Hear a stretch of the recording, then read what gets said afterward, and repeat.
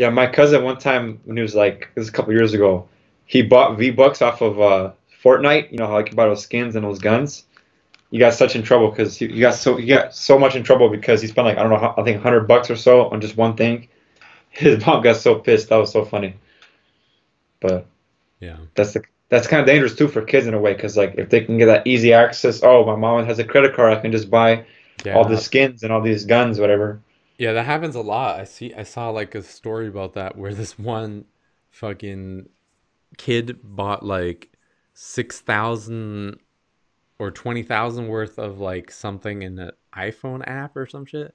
Oh wow. And like they got the credit card statement and the parents like freaked out and they called like the Apple and they're like, dude, we have to cancel this shit. This is not, my son ordered this. He's Right, right. 3. Like, please cancel this now. Yeah, And they were like, yeah, okay. But sure. Yeah. they made it then. I don't think that happened to me once when I was a kid. I think I tried to get some. I was playing some game or something, and I think I did one of Yeah, that those. happened to everyone. Yeah. Yeah, everyone does that. You're watching IZZY and Ibra TV.